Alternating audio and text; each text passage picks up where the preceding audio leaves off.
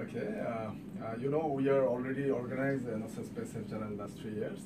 And next year also we're going to start a NASA accelerator programs, project accelerator programs. And we have created an organization, Space Health Bangladesh. This is the formal organization for Space Health Challenge and project accelerator program running.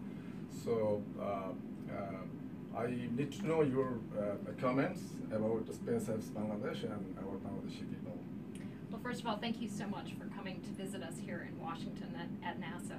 We were so excited this year by the excellent job that you did on using the Space Apps Challenge to energize the people in Bangladesh. The cooperation we saw, the students, the participation, just the excitement. I was only Skyping with you, and I could feel that energy all the way from Bangladesh to the United States.